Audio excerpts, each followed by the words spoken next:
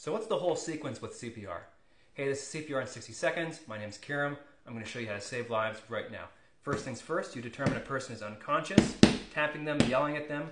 You check for a pulse and you look, listen, and feel for breathing, looking at the chest, listening and feeling it for air. You determine they're not breathing, there's no pulse. You have someone call 911, you have someone go get an AED, and you right away get on chest compressions, 30 of those, 2 breaths, back and forth until a first responder comes, or until you're too exhausted, or until someone brings the AED. If they bring the AED, strap it on, turn it on, and then it'll determine if it should shock them or not.